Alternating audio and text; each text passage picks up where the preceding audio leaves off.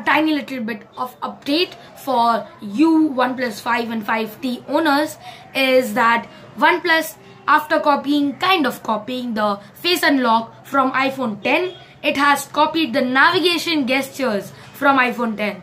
So yeah, a Reddit user recently uploaded a video showing that the navigation gestures are available on the latest Oreo beta build, and OxygenOS 5.1.0 beta 9 or 10, I'm not sure. I will link it. I don't remember the exact build number.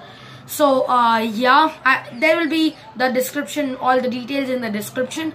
But yeah, that's an awesome update for you guys. And yeah, if it comes to the final final stable update, we can expect it on more Android devices. So yeah, this is Srivastava from Eccentric Tech signing off.